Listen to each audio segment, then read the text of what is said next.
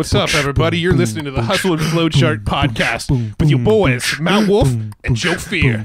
Check it. Yellow. Yellow. No, you're supposed to say orange. Oh. That was like the standard opener that we've done before, you know. Yeah. All right, so we are back for another fabulous episode of the Hustle and Flowchart podcast. Brought to you by evergreenprofits.com. That was fast. I don't even think I said it right. You didn't, but you know what we're talking about here.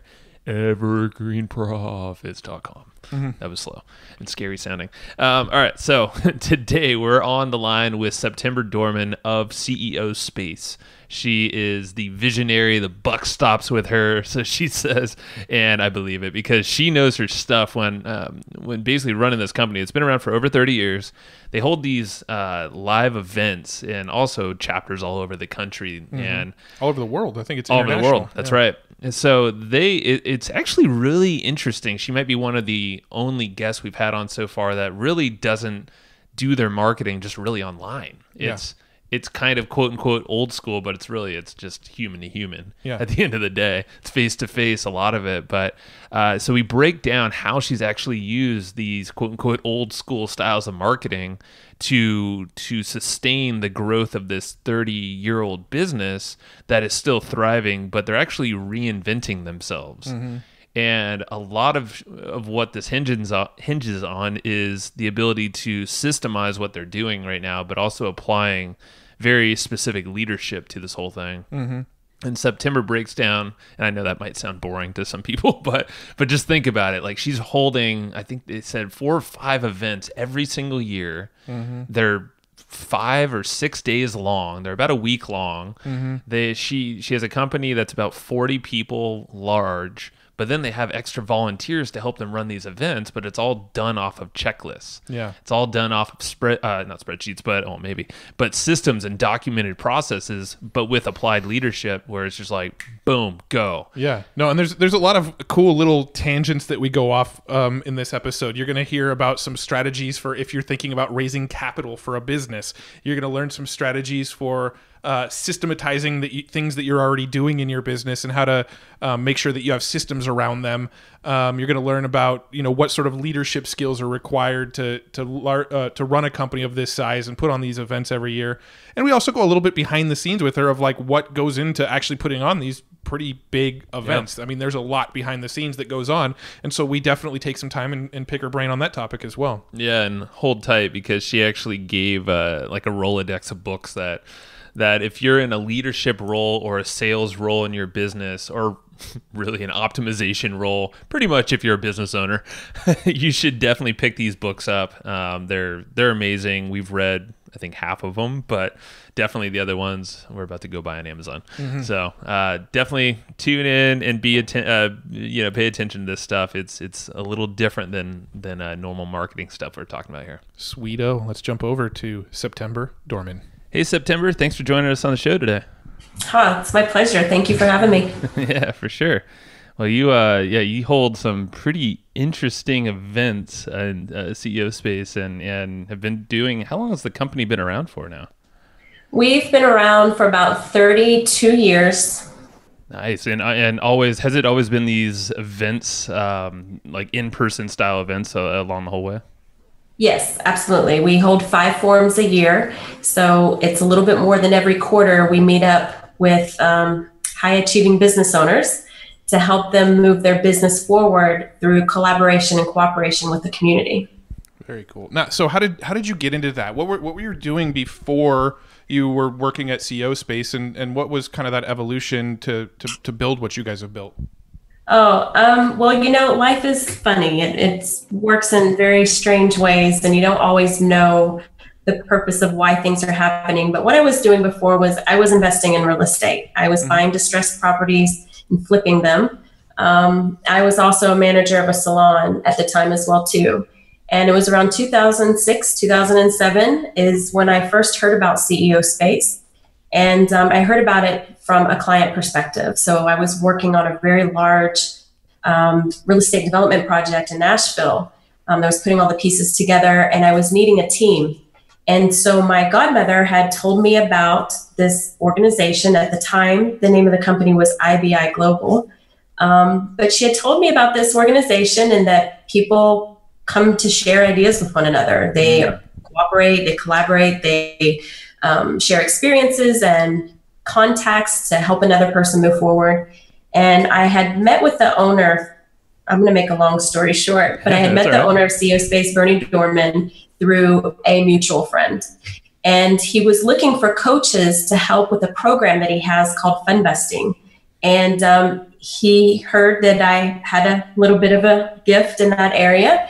And I began coaching his clients that was in this particular program. And that's how it all started. That's cool. Yeah. And I know we have a mutual friend in Paul Lemberg as well. Yeah. Local guy here in San Diego. He's been on the podcast before. And yeah, he's said great things about you and CEO Space. So that's why we're like, okay, let's get you on the podcast. We gotta pick your brain on some stuff, but we'll be nice about the picking. I promise.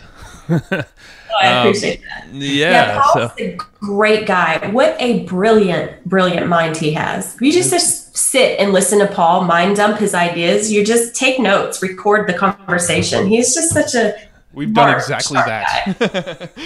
He's a past guest, and that is literally what that episode turned into. Is okay, Paul, just tell us the ways of the world. Just go ahead and talk.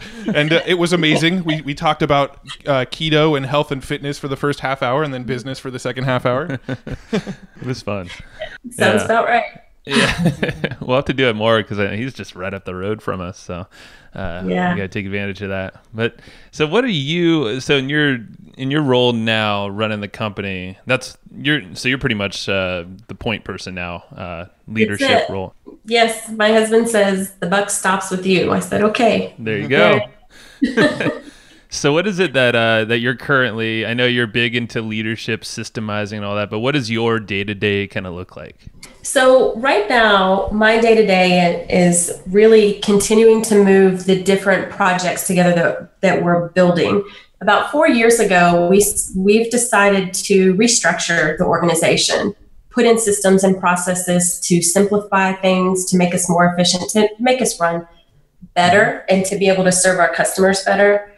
And we are at the tail end of that rebuild. And where we're focusing now is kind of starting back at the very beginning. We originally started working with the sales team and providing them better tools. Well, now we're circling back around to that project 4 years later, and we're saying it's time for an upgrade once again.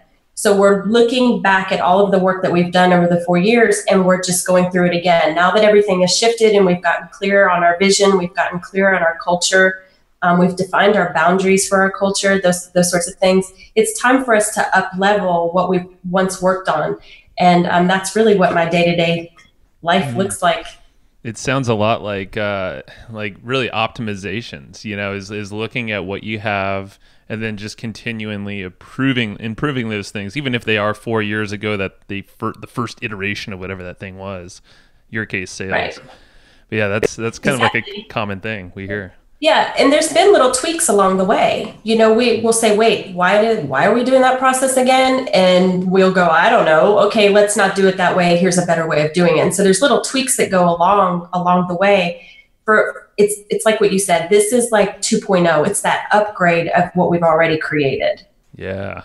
Cool. So how would you recommend, because it sounds like, you guys have been around for 30 years, so you're an established company, but it doesn't make you immune to the changes in the market, the marketing landscape, which I think we were chatting about. A lot of your marketing prior to, I think now, was mainly kind of like not online marketing.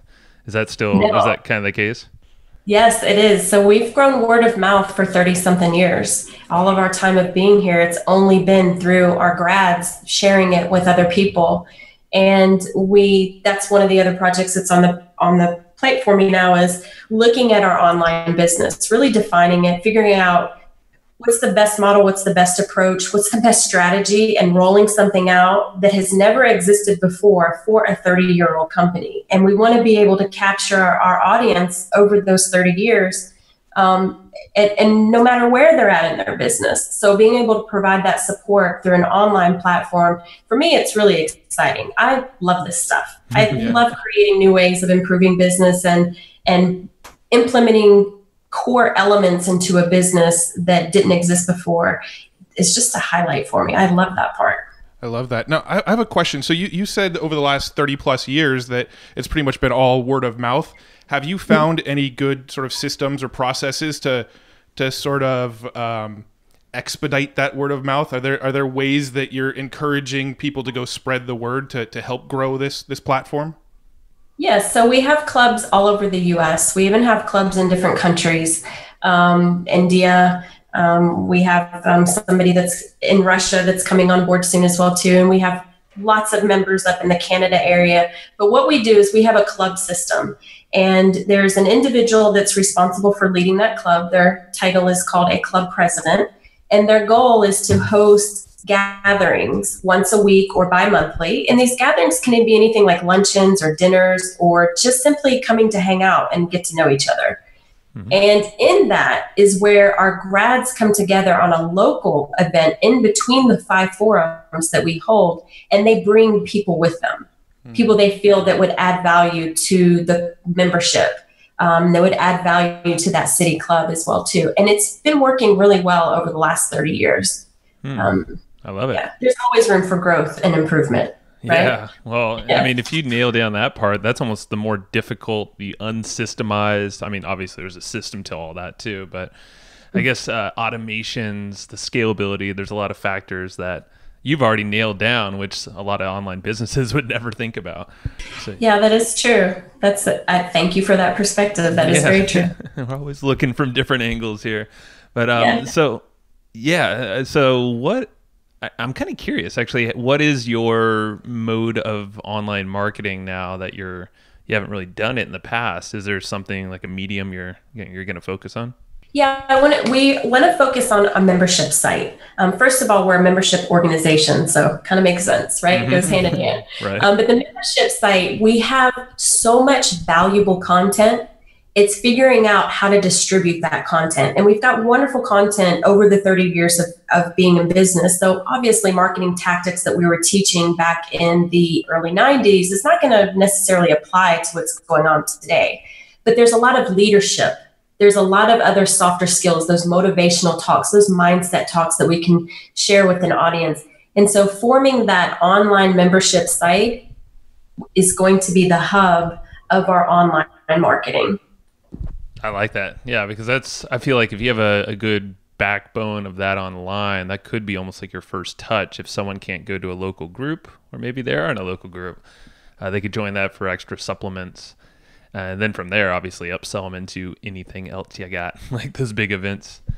So that's absolutely, yes. Yeah. And making that online platform interactive somehow. And that's the big question that we're all putting our brains around is, what does that element look like? How do we translate this amazing culture and this amazing experience that happens at the forums? How do we translate that to an online experience where people get to connect with one another and feel safe enough in doing so to collaborate for the purpose of collaborating, for the purpose of cooperating with one another and seeing how they can support one another's growth or seeing how they can support one another's goals that they're looking to accomplish. And so that's the piece. What A is, it's exciting to know that that's a challenge that's in front of us. And B, it's still a challenge at the end of the day. It is. So yeah, no, that community element is one of those, online especially, it's one of those tough nuts to crack. I mean, people have done it through things like Facebook groups. You know, we actually, members, our customers actually have an online forum that they use, but it never really kind of has that same feel as being in person, talking face to face with people. So that's definitely one of those tougher nuts to crack that we're constantly working on as well. That's true. Now, I'm curious about the actual events. What goes down at these events? What how many days long are they? What do people expect that go to one of these big 5 events that you put on each year? Yeah, so the event officially starts on a Tuesday and it ends on a Saturday. We also have 3 days prior to the event. That Saturday, Sunday, and Monday is dedicated to our bonus class. And this is a free class that our grads or new members can go to. But it is a very intense class around capital education. What do you need to know about raising capital? What are those laws that you You have to know, and more importantly, how do you stay in over compliance within those laws? We teach over compliance. Part of Bernie's story, he got in trouble for what he should have known. And he thought, this is insane. This is a competitive model and a competitive system, and I got trapped in it. And I got punished for what I should have known. I'm going to make sure that that doesn't happen to anybody else. So at CEO Space, we teach over compliance when it comes to raising capital. If the government tells you you only need to have one form, but here's 3 other forms for you to fill out, we're going to advise you, you should fill out all 3. It's better to be in over compliance than to not. So we even do role playing during those capital classes with investors so that you can get comfortable with this new language. See, raising money is not hard. It's just new, as my husband would say. Bernie says all the time, it's not hard, it's just new. It's a new language that you've got to learn.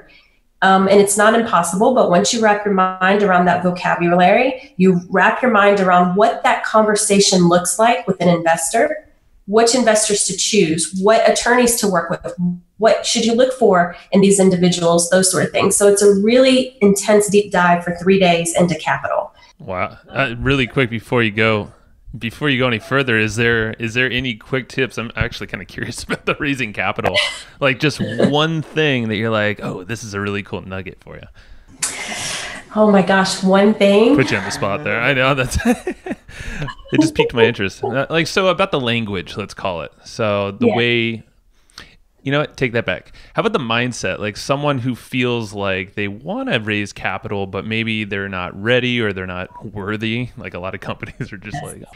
Yep, that conversation comes up a lot. And going back to the days where I was providing coaching for people in a program that they offer, that CEO Space offers, it's called a fund busting program. So we teach people how to raise capital. And this question comes up often there and with people that are in the capital class. And it's really a shift in mindset of just because you don't have this money, just because your bank account doesn't reflect what you want it to or what you feel like it should, doesn't mean that an investor knows that about you, nor is it their business. It is not their business to know your personal financial situation.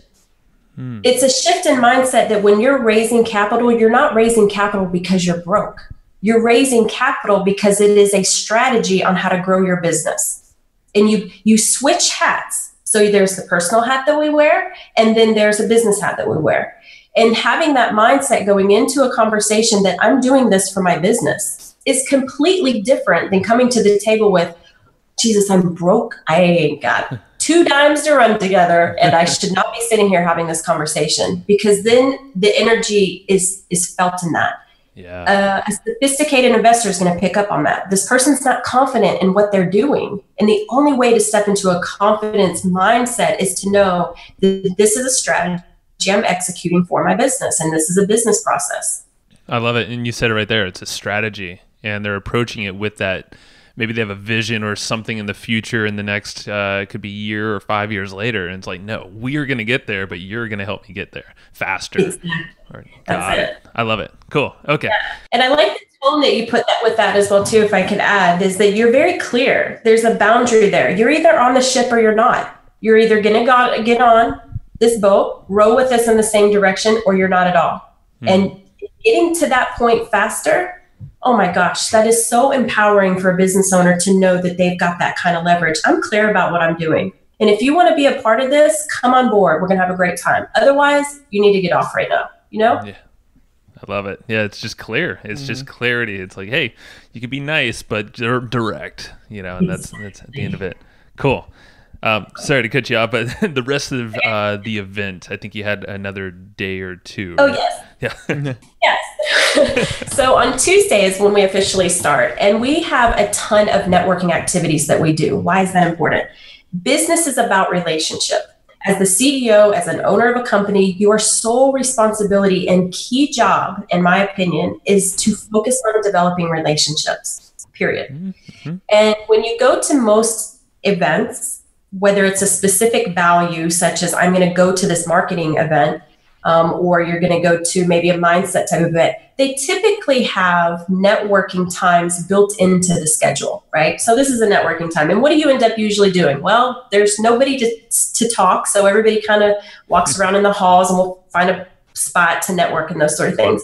But if you're uncomfortable with networking, if you're a really deep introvert and you're not comfortable just going up to people and randomly talking, it can be a really ineffective event for you if you're trying to make contacts with new people. Right. What we do is different. We focus heavily on networking, and we put our members in exercises. They're fun, they're very engaging, and they cause people to really connect on a kind of a deeper level instead of a surface. Oh yeah, this is what I'm doing. Here's my business card. Oh yeah, that's nice what you're doing. Okay, thanks for your card. Hey, it was great to meet you. And then you go on. Mm-hmm. This creates a deeper conversation.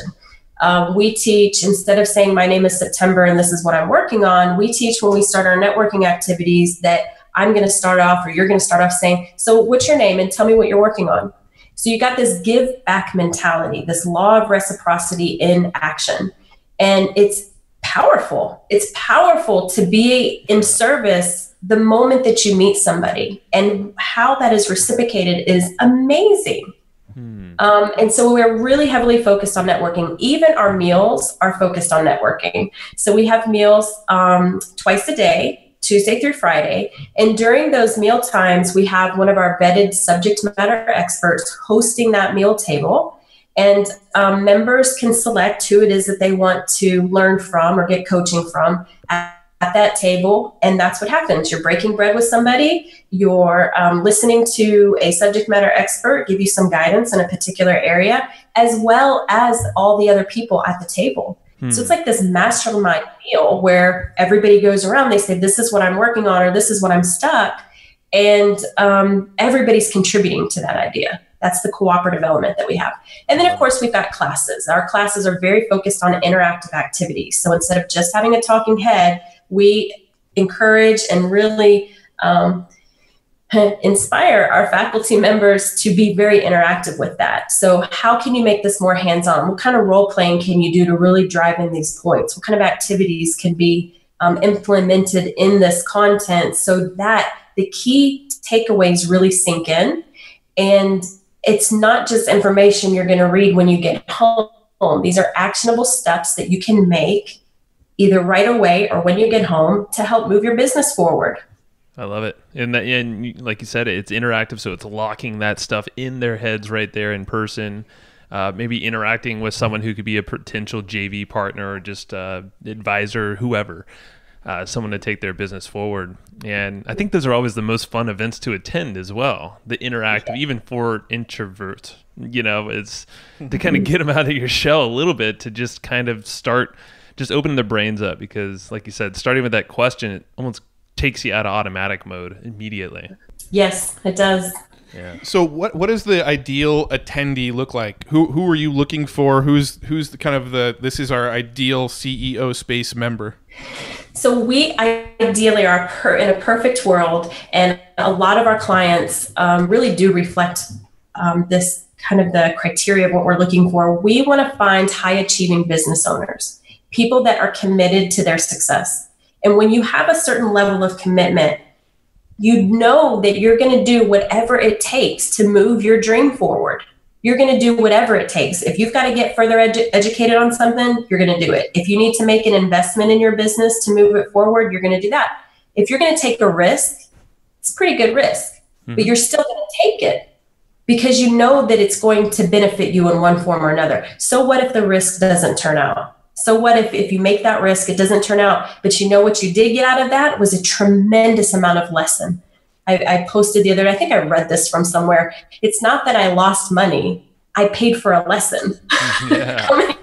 how many times have you paid for lessons, I love it. Yeah, or a business model, like we've done this in like agency work. We did not like being an agency, but it was a time where we can serve, give value, and almost get paid to learn. So it's almost like we were almost like investing our time there to do what we're doing now and more. Right. So, yeah. That's it. So high achieving business owners that have typically anywhere between 0 to 10 employees.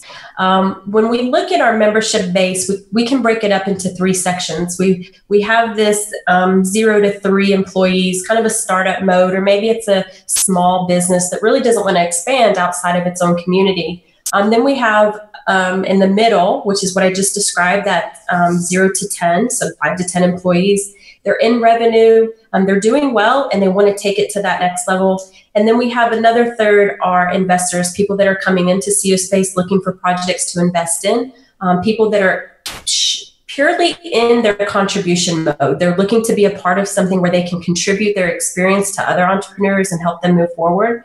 So when we look at our membership, that's the best way to describe it. And all along the way, it's that high achieving business owner that's in each level.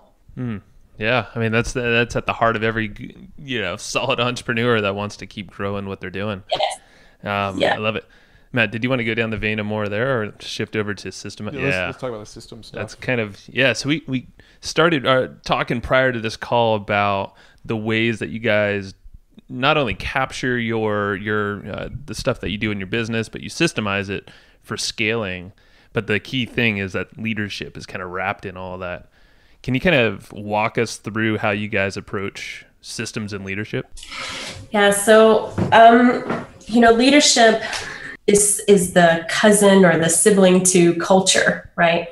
So when you define the culture of what is that belief system that everybody operates from as a culture, it really changes how you approach the different systems and processes within your business. So for me, leadership, getting the house in order is key.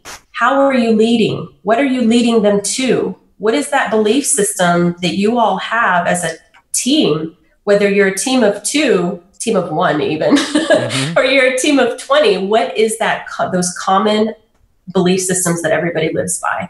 And so when you go to approach a particular process that needs to be systematized to either be more efficient in that area or to better understand why isn't it working as well as you would like it to, or even how can we improve something that's already doing so great? Systematizing that, looking at it as a step-by-step process, and how you do this, A leads to B, B leads to C. It's a little mundane to do those, but once you get it all out on paper and you really can see this is how we're currently doing it, and then applying those core belief systems of how we navigate, how we treat our customers, whether they're internal or external. What's that experience like for them? You begin thinking in those terms. If you don't have that cultural foundation, it's just a process, right? It's just a step that we take. It's a task that we do as a company.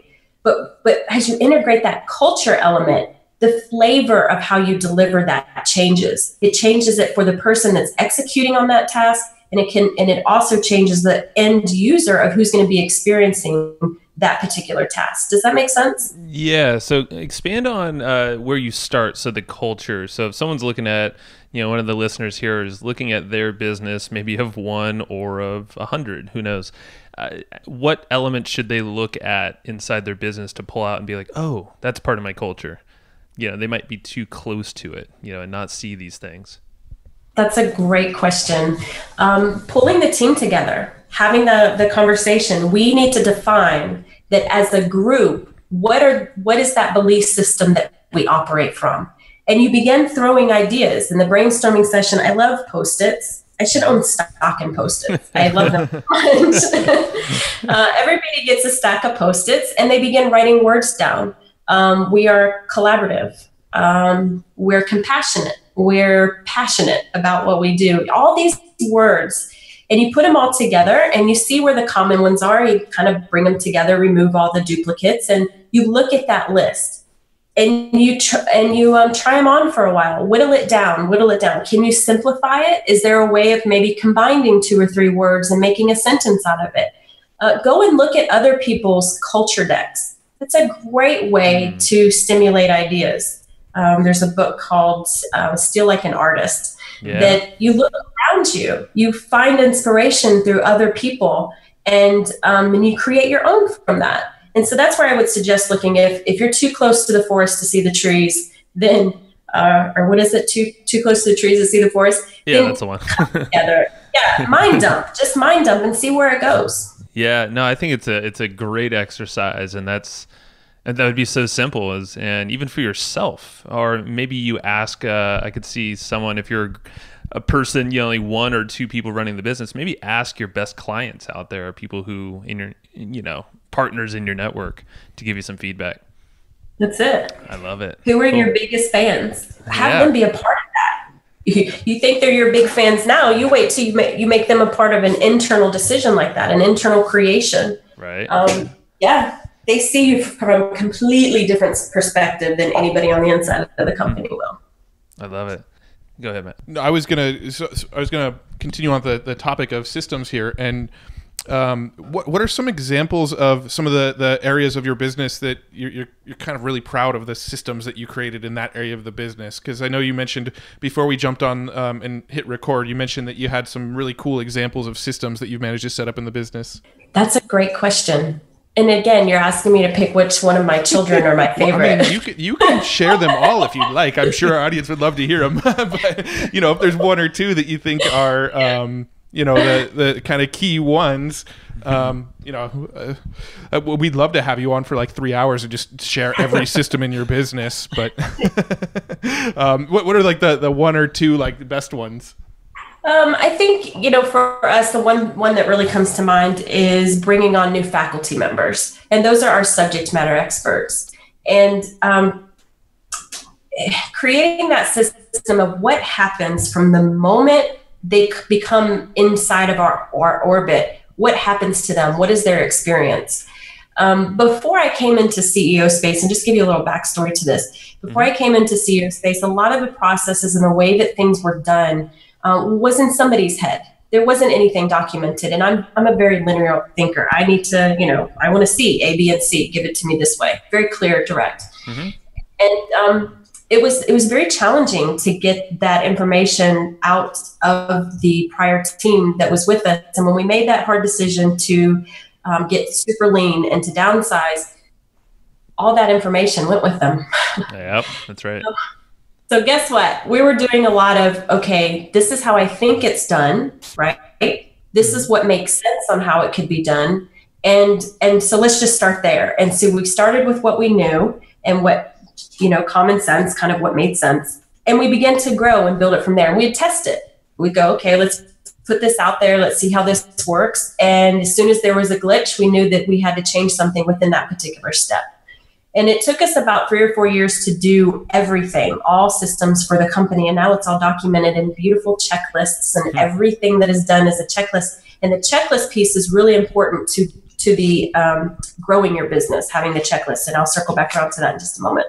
Yeah. But as far as our faculty goes, it's step one. What do? They're going to go to a landing page. How are they going to get to that landing page? Well, they're either going to find out about us from an article, or somebody's going to tell them to go to it, to reach out to us online, or we're going to meet somebody at an event and we're going to engage them. Okay, great. So if it's from here, this is what happens.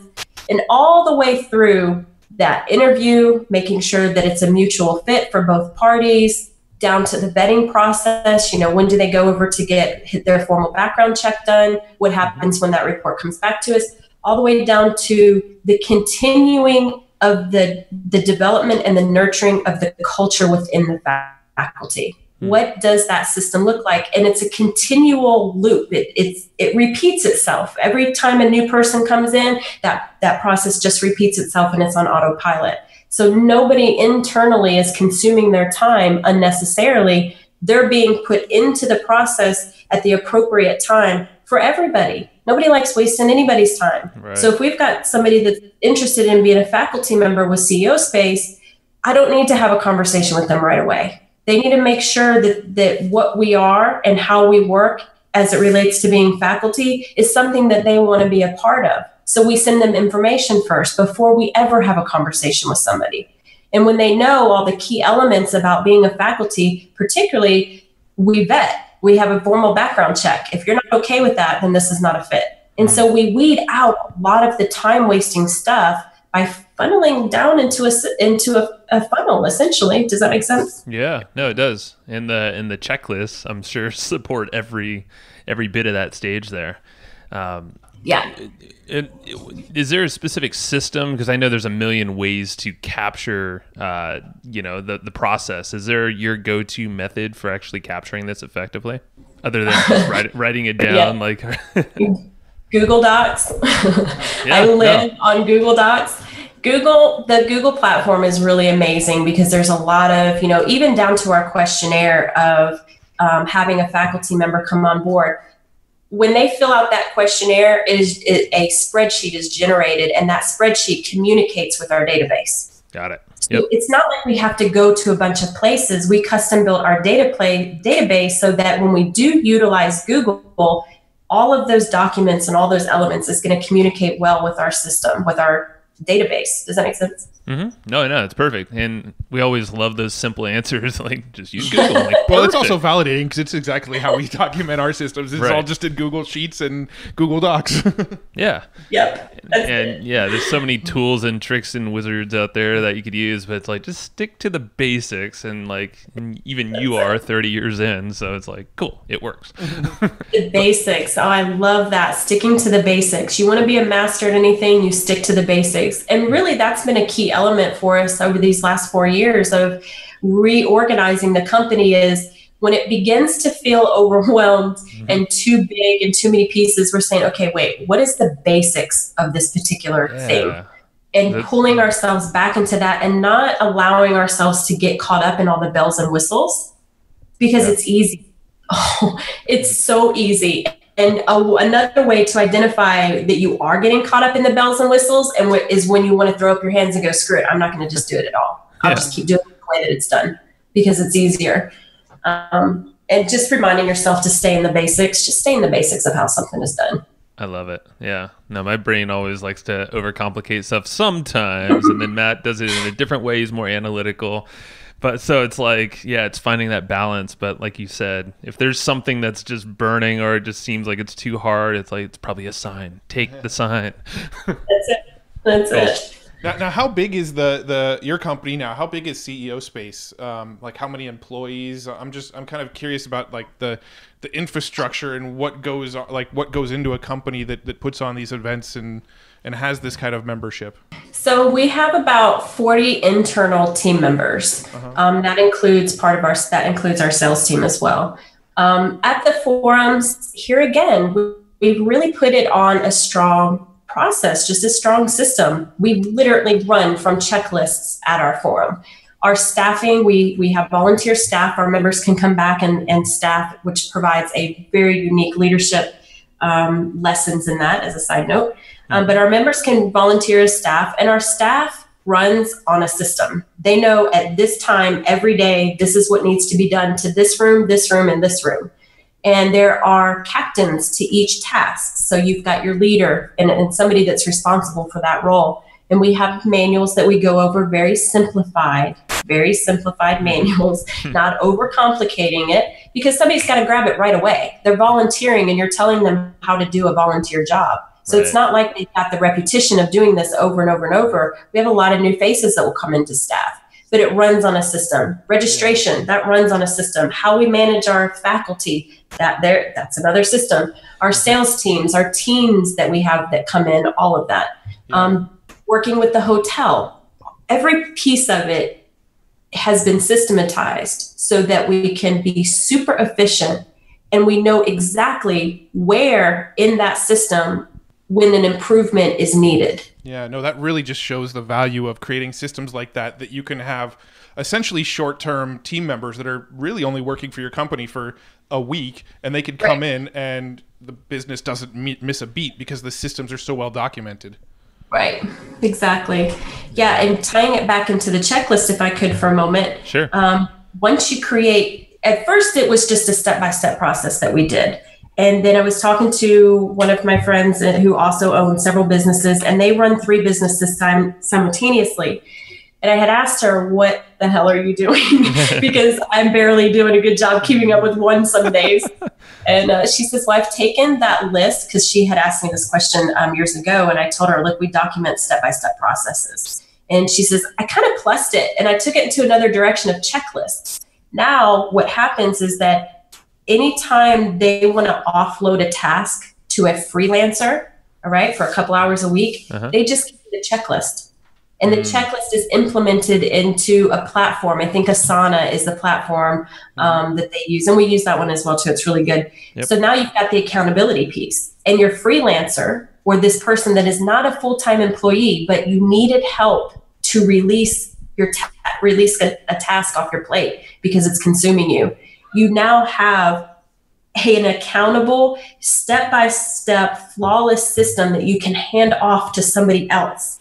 Do you know how empowering that is to be able to do that and to know that it's going to get done? And if something hasn't been done, you can go back to that checklist and go, oh, they stopped right here. They didn't do this next step. That's why it didn't move forward. And I love this because a lot of folks listening might not be feeling like they need to systemize. They're not a 30-year-old company, or they don't have 40 employees plus other folks that help them or run live events, but or maybe they're not going to sell their company in the future. But at least if you systemize all this stuff, like you said, it's more empowering to everyone on the team, and it makes you almost sleep better at night. Well, yeah, just to speak to that point, it's going to be a hell of a lot easier to systematize as a solo person business than it is as your business grows and you're adding more people and more infrastructure and more ads and more. True. Start systematizing from day one, and it just seems like just get in that habit. Yeah. No, even down to email management. Emails is a black effing hole in our life. Send that template to me, please. I need it. Yeah. No, you're right, though. They will suck your time more than anything else, is that damn email box. And when you can offload that to somebody, how you manage it, just pay attention to what you're doing when you go into your emails. What did I do first? Well, first I cleared out all the junk. All right. I unsubscribe. Maybe that's another step. And then I flag these people, or I do this. Whatever that step-by-step process is, you can get somebody else to manage your emails. Run your business like a boss. You don't need to be tied down to emails, email management, getting back to people on stupid questions that somebody else can answer for you. Yeah, I think you just named this episode for us. I know, right? Run your business like a boss. Seriously, though, because that is probably the most simplistic system, that email management right there, that every single entrepreneur should be having in their business, even if you're a solopreneur, well, especially if you're doing solo work, because you're getting tied down by the minutia, strategy. You're not a visionary. You can't. You're responding to other people's their thoughts. Right. So that's cool. I could tell you got passionate about that too. Yeah, what gave it away? Right. So you mentioned leadership. We talked a lot about systems and stuff, but its key is the leadership, is the person driving these systems. What are some points you can really speak to on that folks can kind of keep in mind? So one of the most expensive lessons that I paid for recently, I think it's my most current lesson, a couple months ago, I had made a decision to hire somebody to come in and to define a process for me. So I needed something done.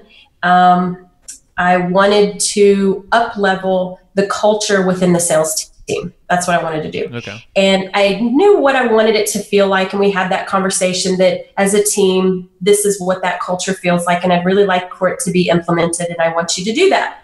And the conversations, the competency really appeared to be there, and those sort of things. But what I learned on the backside of this, when I had made the decision to release this individual because the goals were not being met, is I gave away way too much power and way too much control of the outcome and how that outcome is going to unfold. Now, that's not to say that I should have micromanaged. It's very different. What I needed to do was to be there working with that person side by side. Even though they were an expert and they had more experience than me, I still needed to be there closer working with that person in the very beginning of the relationship. The concept of CEO space was really easy for this person to understand, and even going to events and really having that experience was valuable. But as the owner or as the leader of guiding a company, it's your company. What does it look like for you? How do you want it to operate? Work next to that person so you can see what they're doing and coach them on how to adjust them. Because leaders, our main goal is to guide people. That's our job. Our job as leaders is to guide people. The question is, what are you guiding them to, right? With this particular situation, it's not that I was looking to guide somebody anywhere. I was looking for them to guide me into a direction. That was not a mistake, but it was a powerful lesson for me. Because at the end of the day, as a business owner, only you know what that dream looks like. Only you know what that vision looks like. And if you have to hire somebody to work or build a particular aspect of the company, just work closer with them as a leader and truly guide them into your vision, guide them into what that vision feels like and what the experience is of whatever it is that you're needing to bring somebody on board for. Does that make sense? That does. And it seems like, and then the result should be them owning the outcome more so, because they're almost invested in the bigger vision now because they've worked with you, they understand it, they're living it. And ideally, this thing is pushing them closer to whatever that result is that you're expecting. That's it. And if that person's not the right person, you're going to know it a lot sooner than if you kind of take a back seat and wait to see what they do. 100%. You've got to give them room. You got to trust them to some degree. And they also have to trust you. You're guiding them to the right destination. I like it. And it seems like you'd be able to weed someone out fairly quickly if you're working that closely with them. If they don't get it, I'm sure there's some simple questions you can ask that are like, not feeling this. Well, and I also suppose that, working that closely with people early on, you're going to figure out how to better improve your systems just based on the feedback that person's giving you while you're working closely with them. That's it. And communication style. What is their communication? Is there a flow in communication or is there conflict? You're going to learn that right away versus taking a seat back and then maybe you hear a justification or you hear an excuse and you roll with it because, hey, the excuse makes sense. But if you're right there with them and holding them accountable from your heart space, this is not an ego activity. This is not I'm your boss, I'm going to tell you how it's done. This is a guiding heart space. I believe in you. I know that you're capable in executing on what my vision is. And I'm going to stay with you, walk with you down this journey until I know you've got this 100%. And you are going to be able to open up as this person that I believe in, open up and really expand on this vision, really move the needle forward on this element that we need to move within the company. Yeah. No, it's so cool. And I think that's how you can, this could be for the most complex system or the simplest system, but they're all equally as powerful in their own right. So, no, this is amazing. So thanks for breaking that all down. And let's wrap it up here. Unless you have is there anything that you kind of wanted to get off your chest that I always like to ask this, that we might not have asked about this kind of stuff? Okay, you guys ask really, really good questions. So no, I'm good. There's some things that you brought up. I was like, I didn't even think of that. That's a good one. Write them down. No, yeah, cool. No, thank you. I'd like to hear that. Well, what are some books or any kind of publications, something that you reference pretty dang often, or something that you recommend to others that you could share with us here? Right. So I love reading. Leaders are readers. You may have heard that somewhere. I love to read. I can't get enough information from people, and I have a bunch of books that I really enjoy. Some of the ones that I really think of often, or I truly apply the lessons that I learned or the elements that I learned within that book. Obviously, How to Win Friends and Influence People. That's a classic. And you can never be reminded enough just how important it is to make people feel important. Listen to them, know their name, pronounce their name well. That matters to people. I don't know if you guys ever read into this before, but you've met somebody 3 or 4 times. And at this point, you would think they know your name, right? But they don't get it right. You feel as if I don't matter that much for this person to even remember my name after meeting me 4 times, So honing in on that book comes to mind a lot because I work with people all day long. Leaders Eat Last by Simon Sinek. Fantastic book. Oh, that was huge turning point for me when I read that book, huge on leadership. It painted such a clear picture of what a solid, loving leader looks like. Not somebody that cracks the whip, but that truly leads and guides people to their greatness. Excellent book. Sales Management Simplified.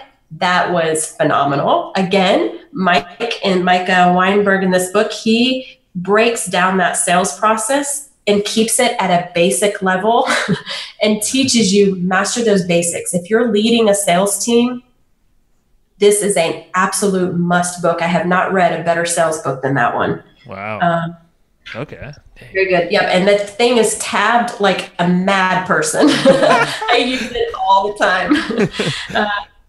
The Compound Effect by Darren Hardy. Oh yeah. I think that's a newer book from him, right? Yeah. I think it's one of his newer ones. Yeah. Really impactful book. This one, my big takeaway from that was just relax. I know I'm an impatient person. I think most people are. I want it yesterday. And, we live in a world where we now have the attention span shorter of a goldfish. Right. So we want things instant. And the Compound Effect reminded me that there is a natural ebb and flow to nature, to life. And when you can relax in that and just take one step at a time, that's all you need to do is take one step at a time. And at some point, there's a tipping point in those simple step-by-steps that you take that causes things to really open up. And you can find that a lot in life. When I read that book, I was going, wow, I can really see how that works in these areas of life. And just, it taught me to relax a little bit on making things happen. Yeah, I want it yesterday, but take these steps and you will eventually get there. And that actually goes back to, sorry, just a really quick, it's like almost at the very beginning of our conversation, simple steps add up to these great things. And with systems and great leadership, that's literally sounds like the compound effect right there. Just stick with it. Yeah. You had one more, it sounded like. Yeah, sorry. One more is a classic, The Start With Why by Simon Sinek. That's a good one. It really helps to hone in on the culture aspect, that culture piece. Simon Sinek came up on our previous podcast too. Yeah. That's really funny. So I'm seeing a trend today. This is awesome. No, those are amazing books. We'll link them up in the show notes for the listeners here because I know that was quite a bit, but they're all amazing. I think I've read half of them. But good stuff, September. And where is the best place folks can go and reach out to you, check out your events and all that stuff? Yep. So you can find out about us over at ceospaceinternational.com. Perfect. Easy enough. There you go. So definitely check them out. Lots of friends have gone through there. I know Paul is, in Lemberg. He's definitely worked with you in the past. So it's all been great things. So definitely recommended. And thank you for your time, September. This is amazing. Yeah. Thank you guys. All righty. Have a good one.